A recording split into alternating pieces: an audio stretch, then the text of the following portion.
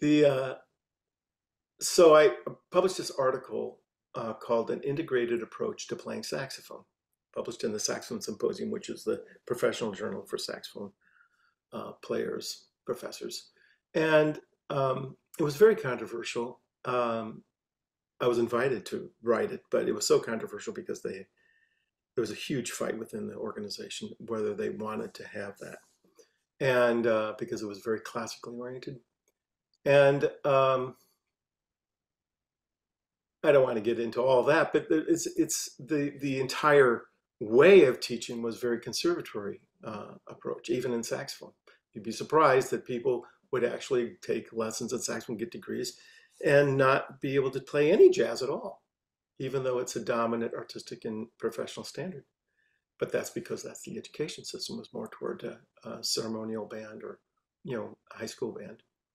And so I figured this out, and of course, years before publishing it, and that was in '88. That is in my saxophone uh, website called saxcoach.org, and you can read that article. That article was published in '88, 1988. And so I thought, okay, that's great. That's a big project, huge. Now let's go on, and my students will know what to do. But it didn't turn out to be that simple because my students couldn't figure it out. Now I had already figured this out by '83, and they could not do it. And these were really talented students. In Illinois and Chicago is a huge talent pool, and we were getting our lion's share of those students, even though it was a small class. Um, but they struggled with it. And within an academic setting, a school setting, you have concert bands, and so you have concerts and you have performances, juries, and all kinds of things where the students have to perform. And since we were multi-genre, particularly they had to be versed right away in classical playing, they came in as jazz players and they could not learn the classical styles. And I had no idea why. Why can't you learn this? I can do this. If I can do this, you can do this. And it was very frustrating because it would take them an extraordinarily long time to figure out simple techniques like how to do an attack, how to start a note. It would always come out like jazz. And so I started looking around pedagogies, and um, one of my colleagues, Ron Price, who was the head of music education, was also specialized in special education. His work there was groundbreaking. You might have even heard of like healing harps or that sort of thing. That was his creation. And so he said, well, this is this Feldenkrais method. And, one of his students gave him a book. Maybe you could check this out. Maybe this would be something you'd be interested in.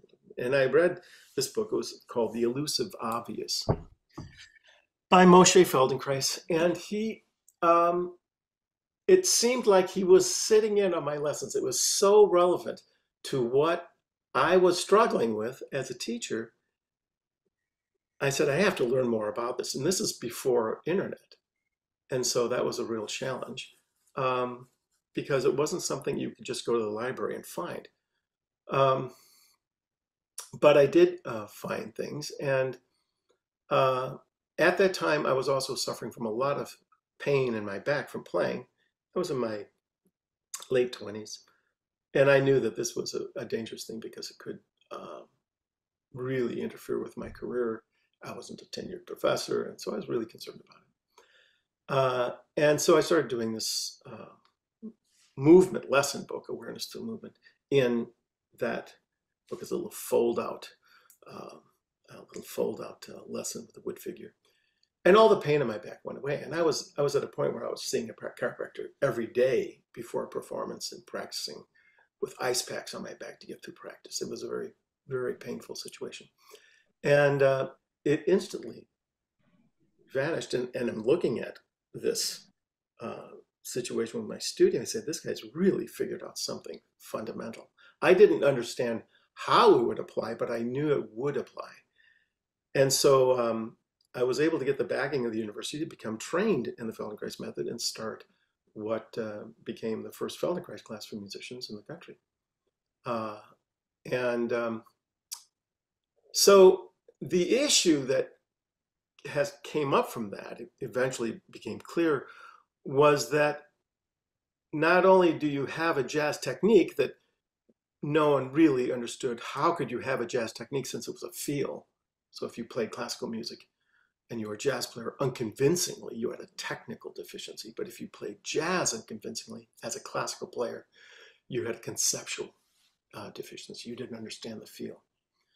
But it was never viewed as technique. In fact, classical music at that time was still referred to as serious music or legitimate music, not jazz. And so there wasn't even in the mindset that this could be something that would be a technique. And as it turned out, for quite a few players, very threatened by that idea because classical was no longer the standard technique and jazz was kind of an anomaly of that. And so, okay, we got that figured out, but then how do people learn it? And I grew up from the beginning, since I was 5, always immersed in classical and jazz. So for me, it was never a big deal. I went through college and I continued doing that. So when I got to be teaching in college, I didn't understand why people couldn't understand to do that. And it's very difficult to observe yourself on, how did you learn to do it? Because you were 5 years old. How do you know what you learned when you're 5? So, so this seemed to really apply. And what it really came down to, and Feldenkrais methods is used for many things, and I've taught it in many different settings. But it really came down to these really dominant habits. And style is, when you think about it, style really is one of the most dominant habits because every time you pick up your instrument, you're going to play in that style. So that is always being reinforced to the point it's compulsive. You won't play it any other way. And this explained why, what Don Senti said, why do I sound like I'm playing Looney Tunes? So it's because he was using techniques that were so familiar, that were so dominant, that that is the way he would play. And when you apply it to jazz playing, it doesn't sound right. I could demonstrate that for you here, but I didn't put my horn together, but I could do that while I'm talking. And so, and I haven't played this morning. It was 7 o'clock here. So at any rate, so now I had to figure out a way, well, how do I bring the student, how do I bring someone that comes to me that wants to play saxophone and expand what they're doing? How do I do that in a way that makes sense to them? How do I do this that they can go beyond their habit? And because our attitude is, if you have a habit, that you break the habit. And I articulate all this, by the way, on my website, saxcoach.org. And I'm going to screen share here so we can go there and I'll show you what that's about. And this is it. And it's how to learn how to play saxophone and improvise. And on this, you can scroll down, you have different areas here under practice. I'll pull that up. It has these videos, habitual playing. These are 4 videos that I recently made on this subject of how do you go beyond your habits. And so what I've been doing the past 1.5 years or 2 years is developing this website so people could learn saxophone without necessarily having to have instruction. This is a free website, so anyone can see it and learn from it. So, so that's what I'll talk about in the first part of this, is how do we, I'm going to go to my notes there, forgive me. How do we, let's see, how do we realize and change a dominant habit? And so now I'm going to stop sharing my screen because I don't want you to read my notes. So the first thing that is that people, in general, people learn or change because they feel they need to change. There's no way to convince a person that doesn't feel they need to change that they need to change. Why should they believe you? So, and so in a way, the students are in a situation where they're expecting to change. They're expecting to learn things. So that's so much easier to teach someone that comes in that says, I expect to learn this. But they may not necessarily want to learn to play classical music. And so you can get into various things that they're playing. They have ensemble editions, they have performances they have to do before their peers. Maybe they're having trouble with pitches and the extreme ranges. And so I could create a simple task, record them, ask them what they're not happy with. So there's all these ways to tune them into what do you need to really address here. And so, and then to provide some way that's going to convince them very quickly, you can fix this, you can address this. This is not beyond your reach. And so one way that I do this is that uses from Feldenkrais is that we have ways that we do things that everybody does, like breathing. There's the breath you use in music isn't a lot different than the breath you use in daily life. But if you play music, you could interfere with that. That may not be working like you want or be serving you. For example, if you all want to try this, everyone just take a very large breath and I'll go boom, and you'll let it go. Okay? Take a large breath. Hold it. No. Let it go. Let it go. How long did it take you to let go a full breath of air? Did it take 1 second? Was it a split second? If it took longer than that split second, you are restricting your breath. And that is a habit. You're actually not realizing it. You're holding something. So how do you show someone that you've got a habit that you do here? You're doing something that you're compulsively doing and you're not thinking about it.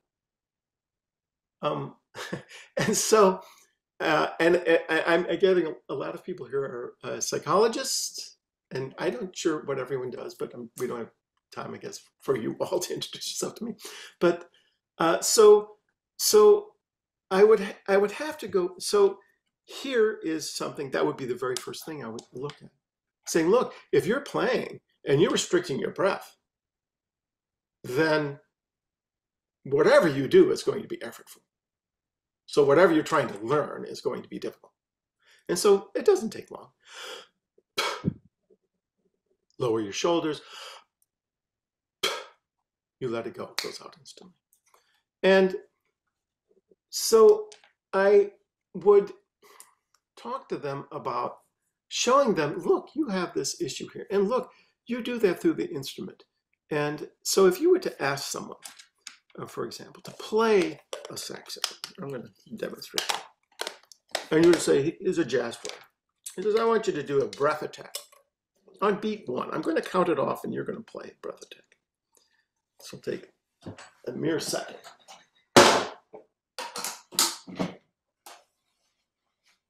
Yeah. One thing I didn't get ready. Oh my gosh.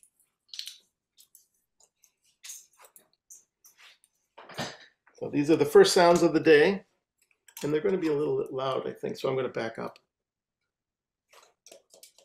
So I say, do a breath attack on beat 1, and the jazz student will sound something like this.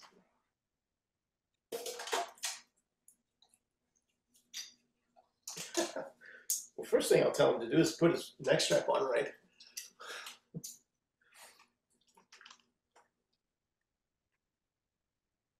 I'll go 1, 2, 3, 4. I'll go like this. 3. He'll make that sound. He'll have a breath before he'll go fa.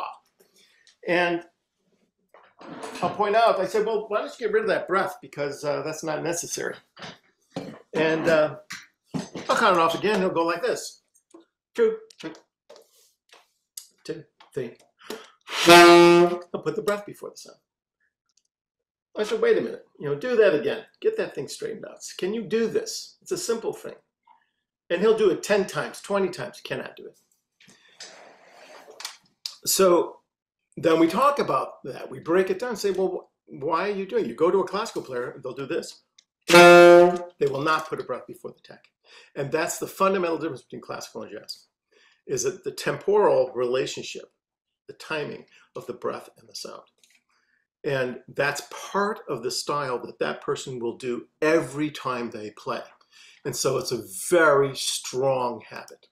And so it's highly unlikely that student would be able to take that air out. And so there are ways that I would approach that to say, look, you know, you have a habit here. Let's see if you're making some false assumptions about how you're playing. And so I'll ask them, I said, how do you, when you play, do you accelerate the air? Because that's what that sound is. It's, and they will always say, of course, you have to accelerate the air. And so then I'll go back to the breath that you just experienced. And I say, well, we've got that down to like a quarter second, full breath of air. And let's see how long it takes you to play the loudest sound you can play. And let's count the number of seconds it takes for you to do that. And they'll do something like this.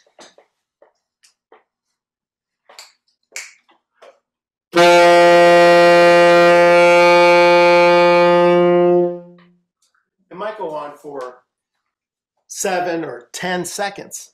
So I said, so clearly your air is going slower than when you just release a breath. The air is moving much faster, even though you're not accelerating, you're not blowing it. Even if through the horn, it goes through in a second. It's a small aperture, so it'll go through slower than just releasing the mouth. And that little realization right there, that you do not accelerate the air to produce a tone because the air is slower. It goes through slower. Then if that's true, and we've just demonstrated that's true, then how do you produce a tone? It's not through the acceleration. Now, what happens from that is now the student is asking themselves, the musician, because I have a lot of professionals that study with me, well, I don't know.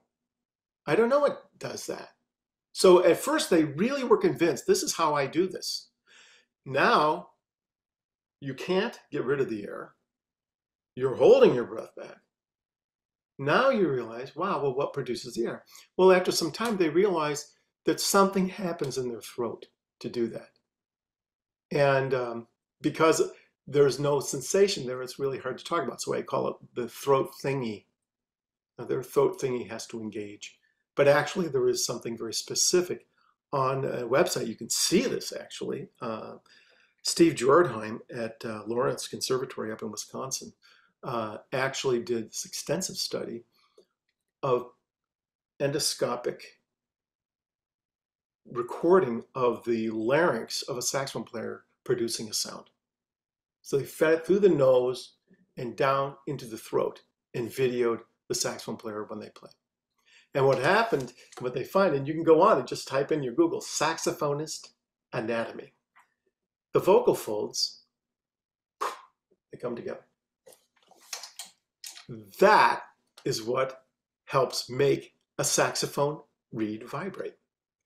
And so no one knew it because we could never feel it. And well, I don't get too much in the technical thing because you need to, they just need to get the result. And so now let's address that. Let's see if we can differentiate what goes on. So I would just create little exercises. I never taught out of an exercise book. I always was looking at what they were doing. Okay, well, maybe you can do that. Maybe you can't do that. Maybe you just have a pitch problem or something. We'll work in different ways. So a typical thing I call air tone game. I like the word game as opposed to exercise because games are fun and exercises are a drag. And so it'd be 1, 2, 3. You're going to go, fa. You're going to start it on 1. So they'll go. They would do that. Sometimes they would fudge around with it. They didn't understand. Sometimes they would go, and they'd pump it because they always associate habitually that it's accelerating. And so what happened, eventually they could get it so they can go fa on my cue. So we turn that into a game. So we're going to go 1, 2, fa. Then we go 1 and 2 and 1 and 2 and fa on eighth notes. Then 16ths, fa. Then 30 seconds, fa. Now write on it, ah. And within a period of 10 minutes, usually 10 minutes, they now can coordinate the air and the tone at the same time. Before, it could take them a year to figure that out. And so once we tapped into what your body actually does, what do you do, and how do you become aware of what that's happening, then suddenly everything becomes easy. And I call it the ruby shoes, as that music is created by humans for humans. So you're already wearing the ruby shoes. And by the way, I don't know if you read the news, but the guy that stole the ruby shoes, the original ruby shoes, confessed last week. I don't know if you saw that story. Yeah, they've got the ruby shoes back, and they got the guy that stole the ruby shoes. So good that where would we be without the ruby shoes? So at any rate, when people, this learning, it wasn't through, like in Feldenkrais method, awareness through movement. There's a very strong assumption of some teachers is that everything is about the movement. But that's not how Moshe really taught everything he did. There was one functional integration. Are you all familiar with the method? Awareness through movement?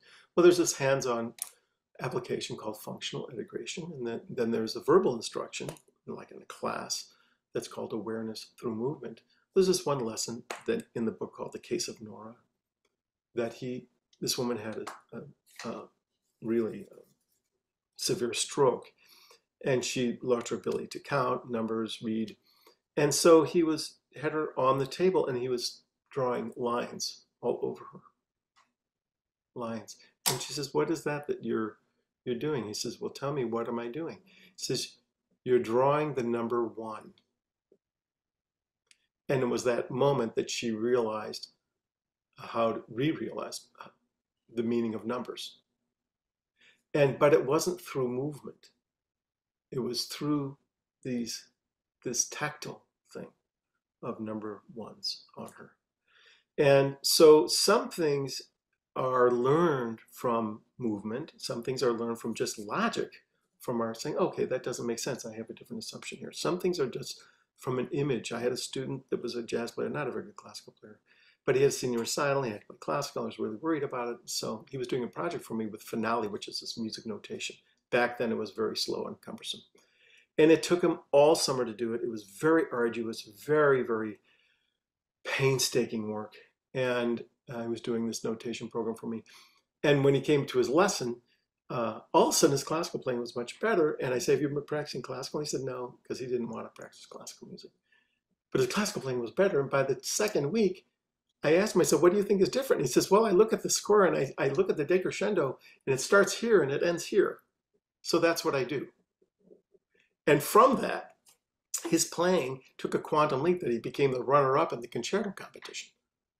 That semester was it unheard of. If you were to go to a teacher and say a person learned how to play classical music by doing some notation program on his computer, they would say, you're crazy, you can't learn to play classical music like that.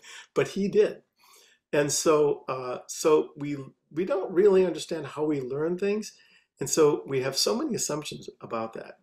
So I guess what I'm saying is that when I'm teaching, I really don't want to use an exercise book, because it's only going to really address a certain percentage of the students. It's not going to address the rest of them.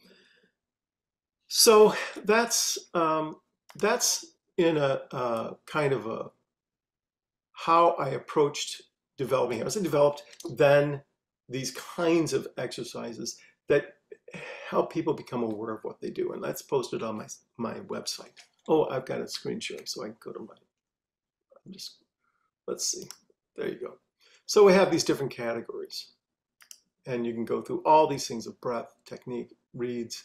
These are topics that I just talk about, so to help these people. And so all of these are going to have things about them that will address how to develop tone, and it will consider these things that of how do you realize how you're limiting what you're doing.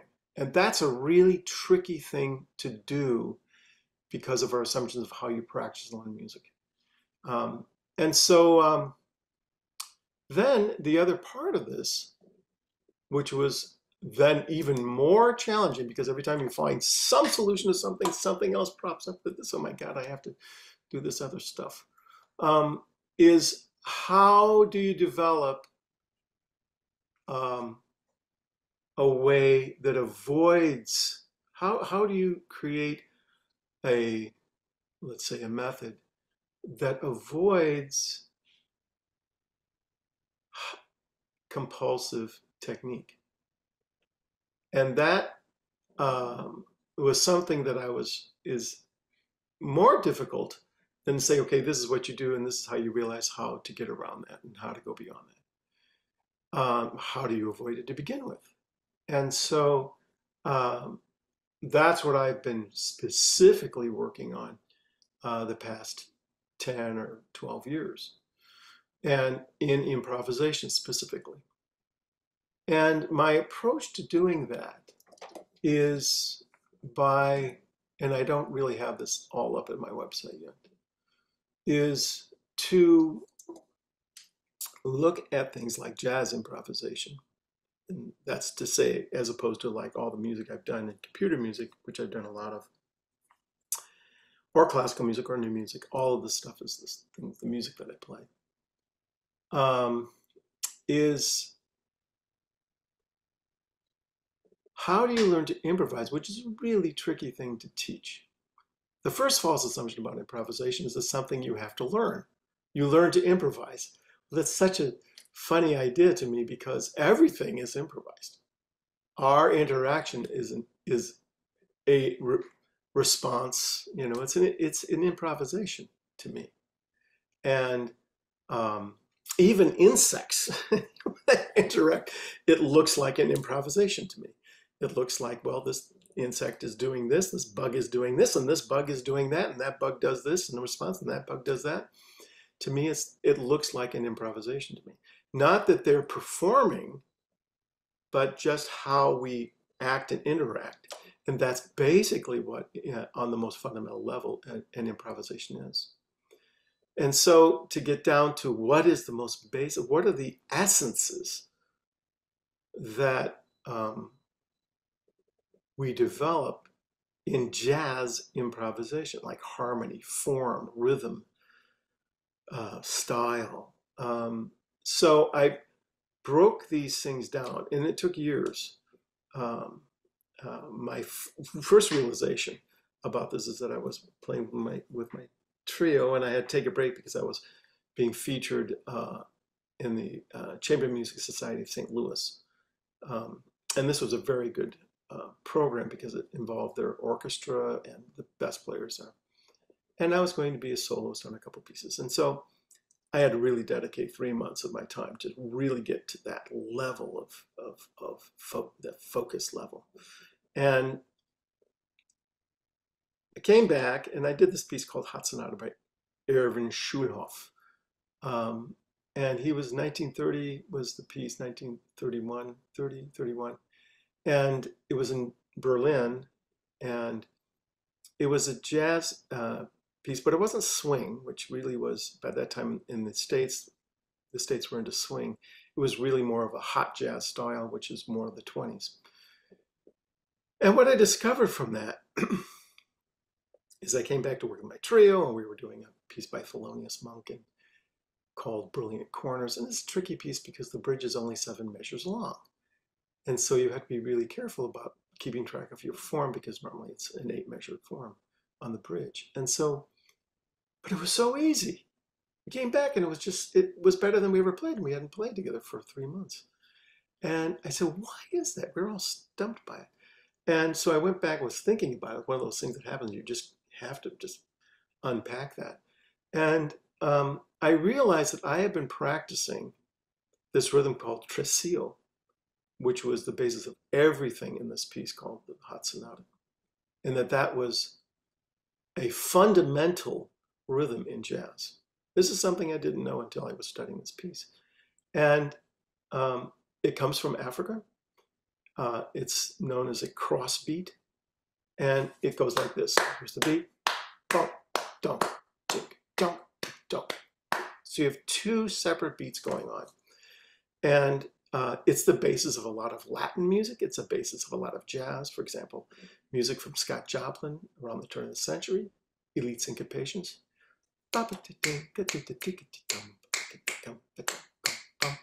That's a tresillo. The habanera is a tresillo. That's a tresillo. The Charleston is a tresillo. 3 3 2. 1 2 3 1 2 3 1 2 1 2 3 1 2 1 2. I'd say 1 2 3 1 2 3 1 2. And then you get into rock and roll, Hound Dog, the bass line, Elvis Presley's hit, you know, bum, dum, beat, dum, dum, beat, that's a tresillo. Come Together, Beatles. Come Together, that is a tresillo. And what's really interesting is if you were listening to the inauguration, Joe Biden's inauguration, 2020 or 21, Lady Gaga was the soloist for the national anthem, and when they got to the bridge, the national anthem in 3/4. Oh, say, can you see? It's in 3/4. But you get to the bridge, it's just, and the rock is great clear. It goes like that, right? She got to that part, and it was dum da da gum dee dee. It turned into a 4/4 with a tresillo, and that was like, oh. That flew by over everyone's head. They didn't even realize what she had done. And I went, wow, that is absolutely phenomenal, because the tresillo is an African rhythm. And it's what is a huge basis of the syncopated style of jazz and Latin music. So I took this tresillo and then I said, okay, let's really dive into this tresillo in a way that creates many, many, many variations of 3 notes within 8 beats, 3/8 notes, 51 possibilities of creating that with the tresillo, which is the 3/3/2, dump, dump, dump, 3/3/2 to create form. And that's when I realized that form is not harmony, as we taught, it's about duration. And so that was an essence of jazz, because jazz is based on a 2-measure phrase, and it's heavily influenced by these cross beats of African music, of the tresillo. So that's an essence of jazz. And so how do I dive into that and expand it in a way that does not permit a compulsive technique to form because it's done over and over and over again? There's so many variations on it. The same is true with harmony. The same is true with just crossbeat rhythms of multiple meters over each other. They can be really complicated. There's one exercise that's 567 subdivisions. And it took me years to figure out how to just get through it without collapsing, because you fold, you just simply make a mistake, it falls apart, and then you have to go figure out, well, what's going on here? And so, so the idea is to have a kind of open-ending problem solving that avoids this perfection of one idea. And that was one of the major ideas. Then adding movement. All the exercises that I did with my voice before the horn. And so that's how I approach developing how to improvise through these essences of the improvisation, but doing it in so many variations that it doesn't become one way of doing it. Like the way we used to teach is you learn these patterns, and then you learn to play these patterns on these songs.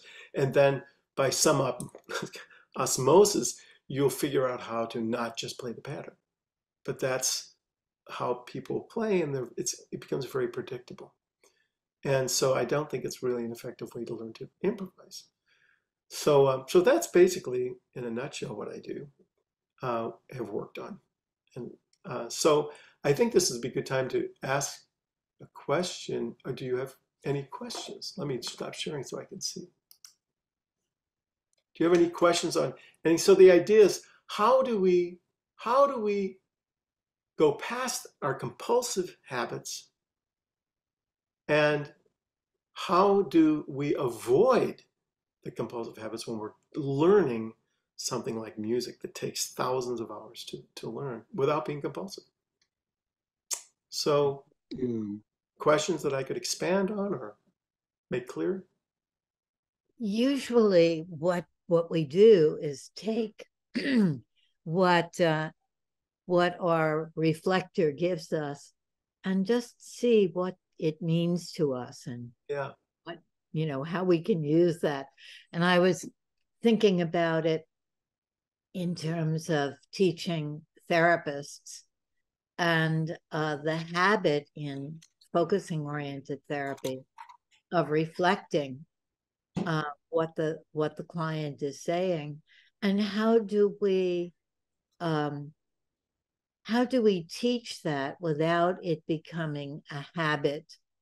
There's a wonderful video on my video channel of and the FOT video channel of uh, Gene Genlin trying to break his habit uh, or expand uh, with someone who can't stand reflection, and the video is called "I Can't Stand Reflection," and so he automatically, habitually reflects what the client says, and here he can't do that and has to be more improvisational. It's wonderful to watch, but it raises the question about we want reflection to be instinctive rather than interpretation or uh, guidance or something like that.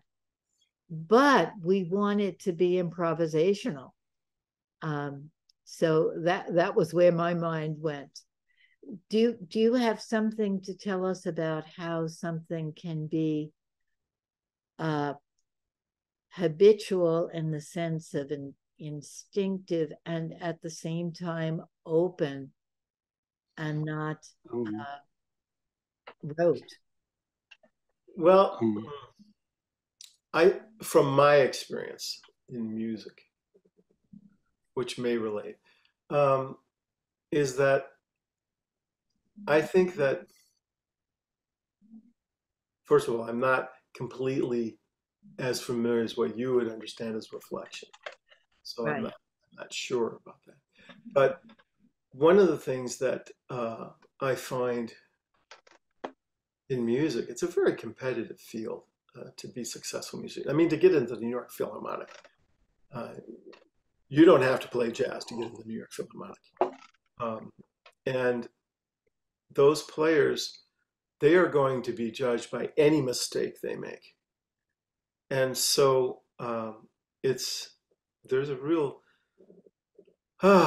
what players do when they're playing an orchestra is they challenge themselves to do something other than what they're doing all the time. Mm. With chamber music, there was a cellist in the Chicago Symphony Orchestra that joined a sub pop rock group as a cellist to play, and even took a sabbatical from the orchestra to play in this kind of totally different environment. And so a lot of players, whether they're classical jazz, they will look at something and say, I want to do that, and I want to do it in a way that's meaningful. It's not just a technique. Music isn't a technique. It's nested into all these different feelings and perceptions, uh, and and they're all related, of course. And probably talking to the choir here. But it causes them to rethink about how they're doing, because the I think a lot of people don't realize. I mean, it's to hear the Chicago Symphony Orchestra play is so exciting, but for some of the players that play in the CSO, it's not exciting because they've been doing it for 30 years. How many times are they going to play a Beethoven symphony and not look and say, "Oh, we have to play Beethoven symphony again this year. I've done this so many times." And there's a lot of sight reading. People don't realize how much sight reading there is in an orchestra, because they work up an entire program, evening of program, every week. So they have to roll through those rehearsals very quickly. They don't have time to immerse themselves. I had the luxury, because I was a professor, that I could take a piece and immerse myself into it for 6 months. You just can't do that when you're making a living as a performer. And so Steve, I see there's a hand up here. I don't know if that makes any sense, that they're looking for ways to get Yes, out of what that. I got, yes, what I got from that is uh, that it's really important to do something different. Uh, Always. yeah, challenge yourself not to break the habit, but to transcend the habit. Um, and decide, And yeah, music can be boring to a right, player, right. Yes, not absolutely. to the listener, but to the performer's done this for 10 Yeah, years. yeah. It's boring. So It's not. let's hear from Yes. some of the group, um, the what people have to say, what and we'll have about 5 minutes and then go into breakout rooms, or let's say 10 minutes, Mhm. quarter Okay. after 9 to 9:30. So let's hear from people what we translate this, what this means. Yeah. Okay. So, Uh, may Pet. I comment now, or? Yes. Yeah, Yes. it's fine. Yeah. Hello? I can hear. Yeah. Okay. Okay. So, in fact, I mm, I wrote an article about some years ago about improvisation, Feldenkrais, and focusing, and Gendlin's philosophy. In fact, Wow. and it and I'm yes, there's so, but what I what I'm going to say now is that I have two definitions of improvisation, and so one is that it's improvisation. It's an or the implied quality of interaction, and another one. Another definition is improvisation is a trajectory of contact. So what I mean, if we take reflection as an example, if I reflect everything that a person says, it doesn't, it won't be meaningful, and it won't be improvisational also. And once a colleague from other field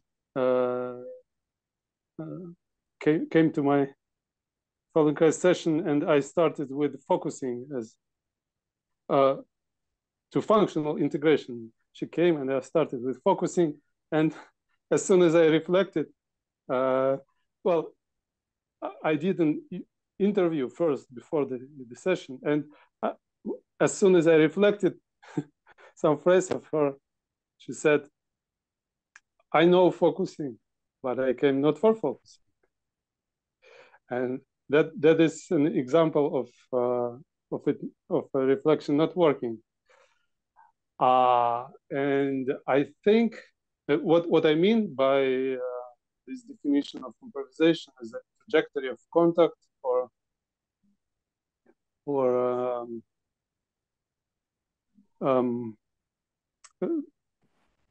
so that I only reflect when I hear that this phrase, those words, carry something forward.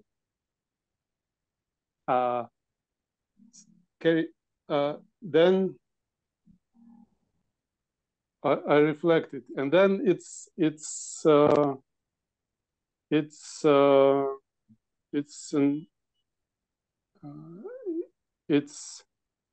our joint moving forward, and then it feels like an improvisation, although I'm repeating. It feels like a jam session. Yes. Yes. Yeah. Thank you. Yes. That when it carries forward, then it's improvisational. Yeah. Thank you. Anybody else? June is raising her hand, but I don't see everyone. Yes, hi. I just feel that the presentation was so rich and important that I would like to just reflect on it before my mind gets distracted and float away. Uh-huh.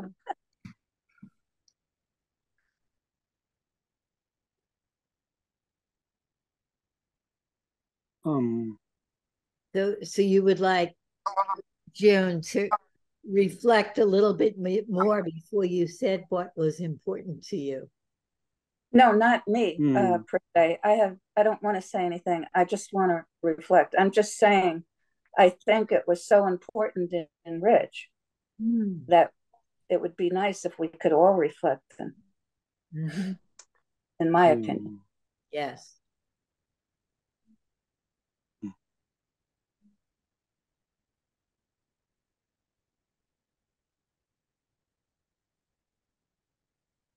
But I feel better just having said that, that it was important and rich. Thank you very much. I feel better just having said that. So continue on as you wish. Right. Well, you gave us a pause there. That was very helpful.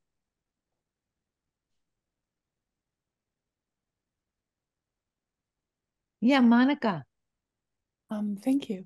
So, Steve, when you say everything is jazz, that or everything is improvisation, that's what I got from living with a jazz musician for 20 years who's now in his late 80s. The way I lived with his body, and his way of interacting with people was so beautiful. Like being able to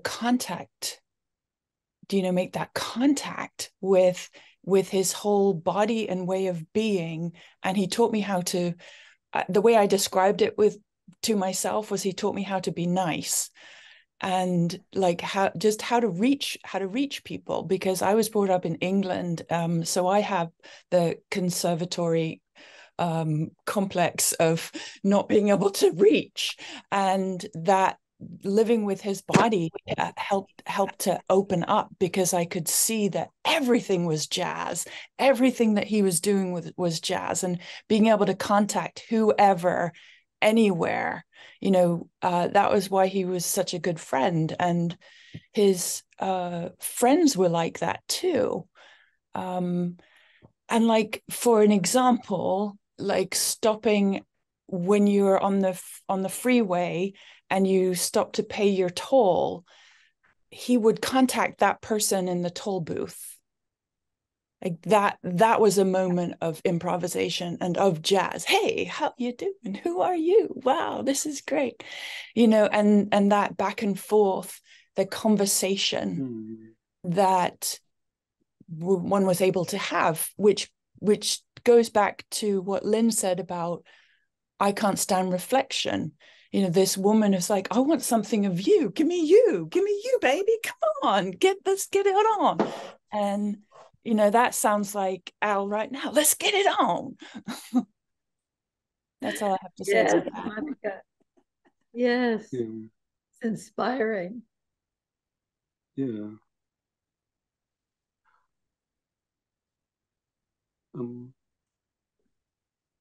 I have something else. I mean, if I may, because it was a pause that I'm breaking now. Um,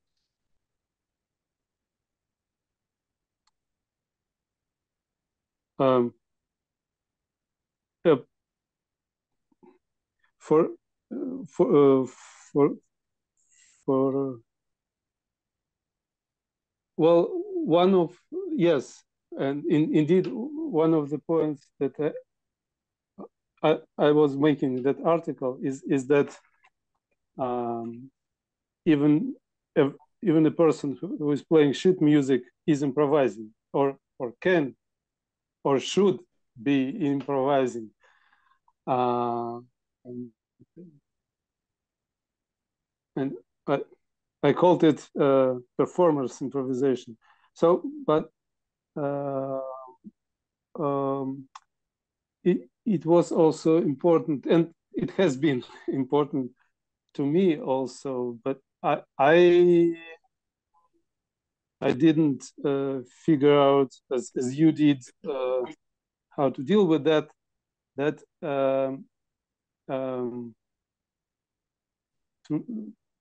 when to me the timing is very important. That makes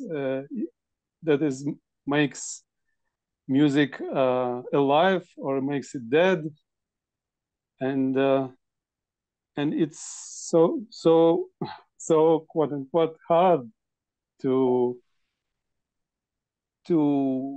be in that timing, to play to play really um,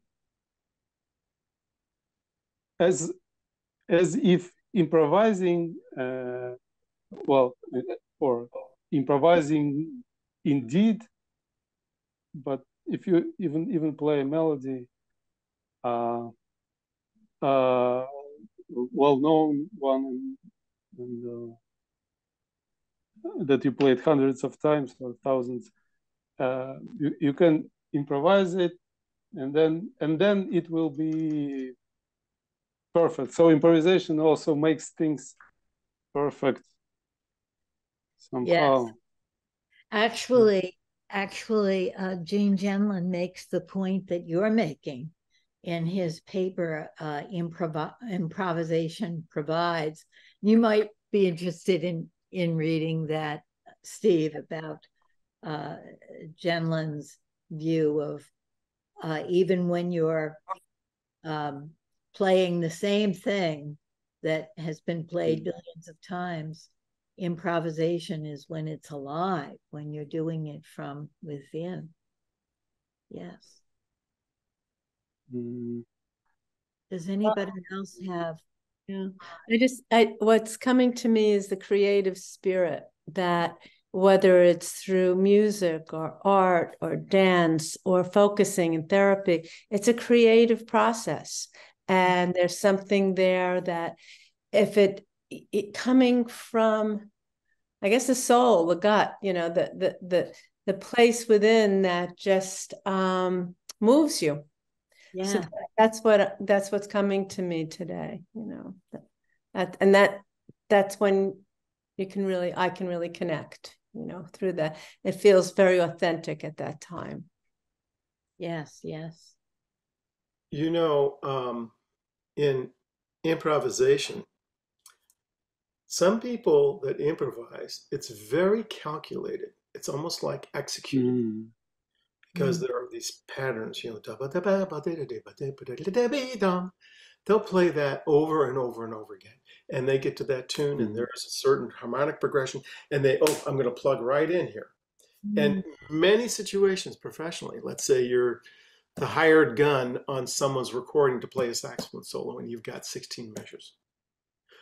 that is going to be very crafted improvisation because you're recording, and recording is time, and they want to lay that down and you're out of there. And you don't even play with the rhythm section. There is no interaction on many recordings where you hear improvisation.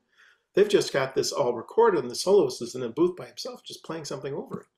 So there's no interaction in that kind of improvisation. But in a live setting, it is a totally different situation. So to me, when you are improvising, it's just one simple idea and then what follows it. Do-ba-dee, ba-ba-dee, da-ba-dee, da-da-ba-da-da-bo-dee, ba-dee-bo, do-dee, do-dee-dee, bo-dee-dee-dum. So this constant, one idea leads automatically to another and you don't have to worry about it. You're like a cat that's going to land on his feet. So how do you land on your feet? How do you feel comfortable enough that you know where the harmony is, you know where all these cross beats are, you've done all of your homework, thousands and thousands of hours, so that you're present. Getting you to paint. Huh? So how do you get present with the situation so that you hear a drum? Sometimes you're not even aware of what's going on until the drummer comes and says, man, I just love that, what you were doing. And you didn't even realize because you were not even listening to the drummer, but you were reacting to the drummer, but wasn't in your foreground of your consciousness. And, but boom, you slap down the music in front of somebody and they're reading the progressions, the harmony, and that just goes right out the window. Because now they're just executing on their instrument what the correct changes, what we call changes, what the correct harmony is, and how to flow from there to there to there. Now suddenly it becomes in a page is in front of you. Instead of, okay, I know what all this harmony is, forget it, let it go, because I'm confident I'm going to be within that form. Yeah. And I'm not going to mess up on the form. If I don't, Art Tatum, famous jazz pianist, said, the interesting thing about playing jazz is getting lost and finding your way back. Mm. And so, you assume when you listen to these players, they always know what they're doing. But a lot of times they're lost and they're just, as one did this Schuller concerto, and Carl Roscott was the conductor, brilliant conductor. And he said, there's a fine line between a brilliant performance and just trying to save your ass. And so it's that writing on that edge. It's sort of like writing on, are we going to take off with this? Are we going to play it safe? Are we going to do something that's, you're in a setting that there's no audience and they're asking you to play in a restaurant, or all the playing situations are not ideal to being creative. And so how far are we taking this? Well, inevitably, if you're in a setting that doesn't embrace the idea that you're going to be creative, someone's going to come up and complain. They're going to say, stop doing that. It's not, I don't want to hear that. I'm trying to eat. Or I remember it was at a hotel convention in Chicago at the Hilton. And they set us up, this group that was a really good group, and the group was just playing wonderfully. And we were just background for this, where the exhibit hall was. And the guy came up that was monitoring this whole thing. He says, you guys are playing too loud. And of course the guitar player says, well, inevitably when you really start getting into it, someone's going to complain you're playing too loud. And so we played softer. I said, no problem. When someone's paying, you say, no problem, we'll do that. So we played softer.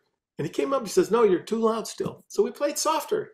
And we kept getting softer and softer and softer. And pretty soon it was so soft, you could speak quietly over the entire band. And so he came up to me again and he said, it's too loud. And so I leaned over to him and whispered, I don't think we can play any softer than what I'm whispering to you. and he laughed because he realized the only level left was for us to stop playing. That he really didn't want the group at all anyway. So it depends on what situation you are that you're able to do what you want to do. And that, because of that commercialism, because of the professional level, is that you're not paid to be creative. You're paid to produce what the people want. So if you are fortunate enough to be in a creative environment, then you get to do what you want to do. And that takes a kind of following, that kind of audience that will come to listen and pay for you to play. Yes. That's true. There's In all these elements psychotherapy, that we assume that the musicians are creative, but 90% of the time we do what we're told. right, right. And That's it's not true. always fun. That's true in psychotherapy also when you're listening to the insurance companies, which Yes. is a horrible situation. Okay, we only have Liz raised her hand. 10 minutes. What's that, Jim? Liz is raising her hand. Ah, good. Liz. Should I save it for late? Should I just? Well, if you want to have the breakout rooms, yeah, maybe I should save it if we're going to have the breakout rooms. What do you say, people? Do you want to have the breakout rooms for 10 minutes? Yeah. Okay. So we'll have breakout rooms for 10 minutes and we'll be back at 9:35. People have lots to say, Steve. Back, buddy. We were just talking about standard tunes and limitations that you go into where you have this very conservative tune. Then how do you do something very spontaneous with that? That's free. Very, very good question. Very standard structure of a tune that's been played for almost 100 years now because it's Steve is continuing a wonderful breakout room conversation that I had with him and Dorothy. And I was asking a question about that if I could just say what we were talking about. Steve has been talking about improvisation and freedom, and I brought up the point that a lot of jazz music has the underlying melody and harmonic structure that's really coming from pretty conservative, conventional tunes from old Broadway shows, Gershwin, Irving Berlin. It's really not radical under there, right? So I pointed out that something about interaction, which we talk about a lot in focusing, that it's not just about this free improvisation, it's doing something with something that's pretty conservative, that's your basis, and that you have to relate to in some way. Yes, yes. Yeah, and so we were almost getting to the point that you have this tune, it has a form. The form is very predictable. Even the harmonic movement is pretty predictable because these things, I mean, how do you know it's a Broadway tune? It has to have some similarities to other Broadway tunes. And so that is going on underneath.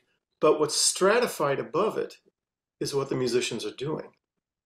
And so you may not even recognize that tune from what the player's doing, but all the other players recognize what is being implied beneath that.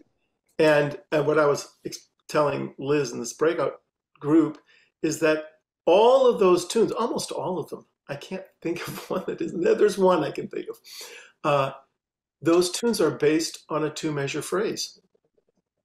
And if that phrase is internalized, truly internalized, then you can find all of these ways to substitute for the harmony. You can substitute for all kinds of things, but you're keeping track of the form through this duration. And when someone really internalizes that two-measure phrase, but you'd be surprised how many musicians do not internalize that. If you're a contemporary classical saxophonist, you probably have not got a strong you have not strongly internalized that because the music of the 20th century isn't written like that in classical music. It's written in all kinds of extended phrases. And so once that idea of the duration of a phrase and then a section, an 8-measure section that repeats, and then a new section in the bridge, and then it repeats back again at the fourth section, and that repeats over and over again, all of it, then the tune becomes, it just floats down to the background. So you are just now playing with whatever you want to substitute that, because any chord works as a substitution because they all have some kind of leading tone to whatever harmony might be. And so it's you have these large but numbered variables that you can work with. And this is the thing about improvisation. And I don't want to lecture because I know you want to talk. Yes, well, we only have maybe 3 more minutes, so we better see what people okay. say. Now I'm going to say this. It's based on simple ideas that are now just expanded on, but it's a basic idea that you're working with. And so that's what I meant to say with Liz. Liz, oh yeah, you're there.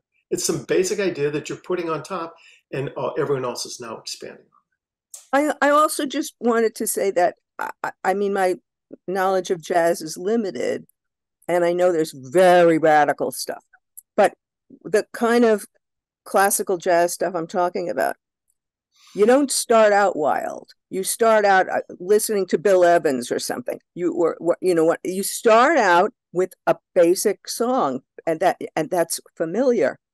And then you wind up there too. You go home again often, not always, but you go home. It's kind of like classical sonata form. You have the themes, then you have a development section that does all kinds of things. But you know what? You wind up at home again feeling safe. And that's very much like psychotherapy. Yes. Right? Yes. The 2 measures would be the client says something, the therapist says something, the client says something, and the therapist says something, or the 2 measures. Yeah. Anybody else, just quickly, because we are going to have Dorothy read our poem.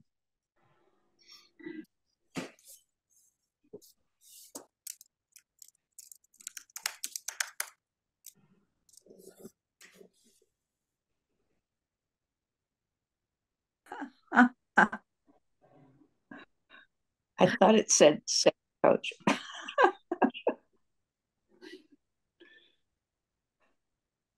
Okay, well, thank you so much, Steve. There's a lot to learn here for us.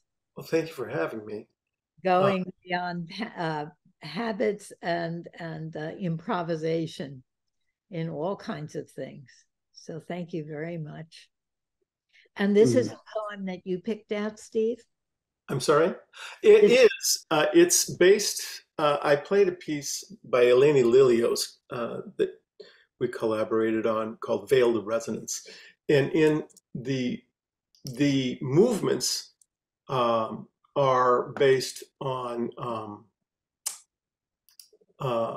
this poem, or part of it.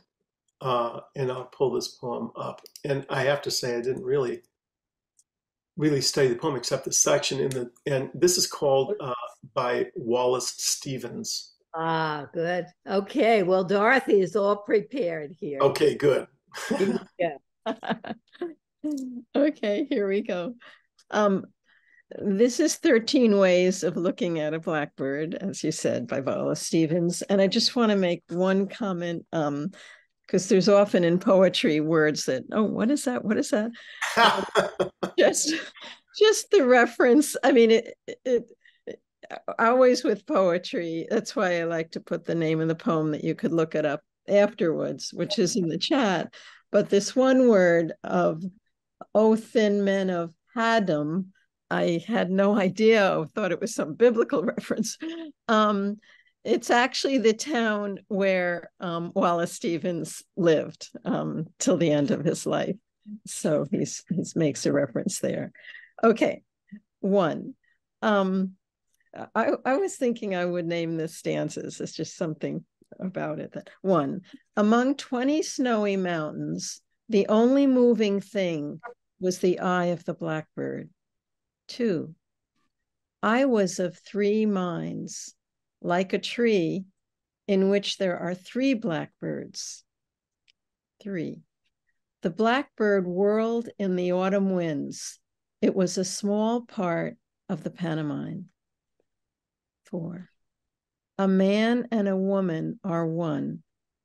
A man and a woman and a blackbird are one.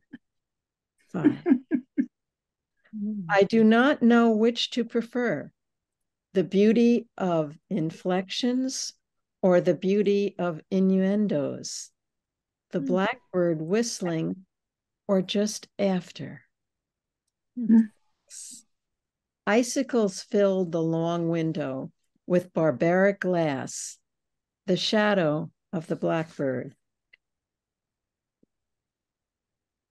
The shadow of the blackbird crossed it to and fro. The mood traced in the shadow an indecipherable cause. 7.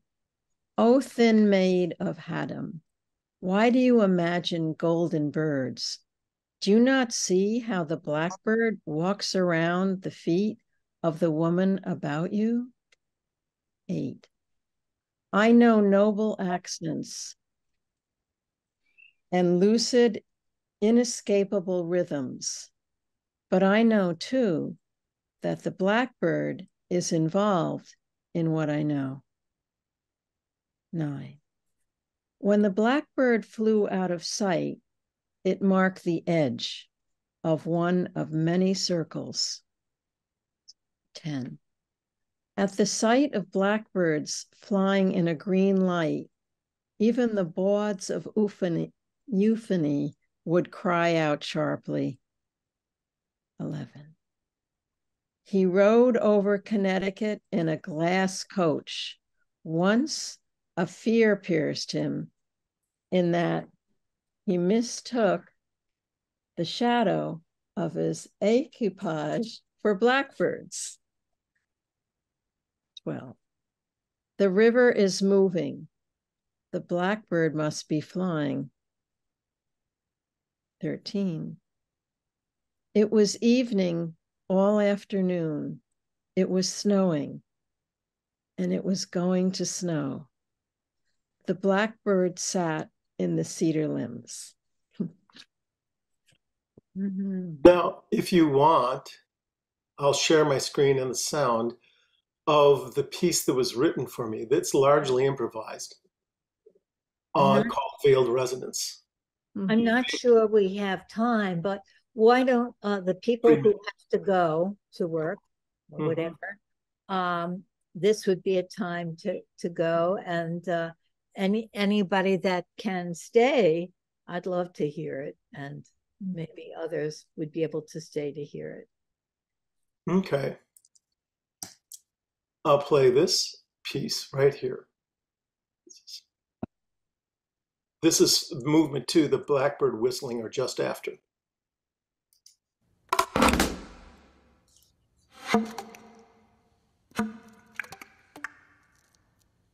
Wow.